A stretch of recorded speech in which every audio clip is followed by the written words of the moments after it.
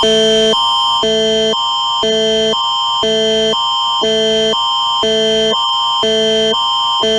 2:49 p.m. Eastern Daylight Time Thursday, Environment Canada has updated a tornado warning for the Golden Horseshoe area, Ontario.